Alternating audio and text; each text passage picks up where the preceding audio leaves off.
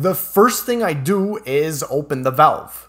This will allow for any water inside the pipe to boil off and evaporate if needed, or it'll be almost impossible to unsolder it. Then, grab it with a pair of locking pliers and rotate and wiggle it off as you're heating it. Once all of your work is done and you're ready to install your valve, the first thing you'll want to do is to prep the surface of the pipe.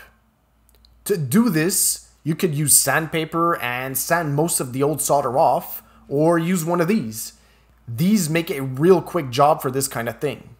Now it's the time to slip the escutcheon plate on, flux the pipe, and start soldering. If you're scared of burning the chrome plate, just grab some aluminum paper, fold it in 4, and make 2 slits with an X-Acto like this.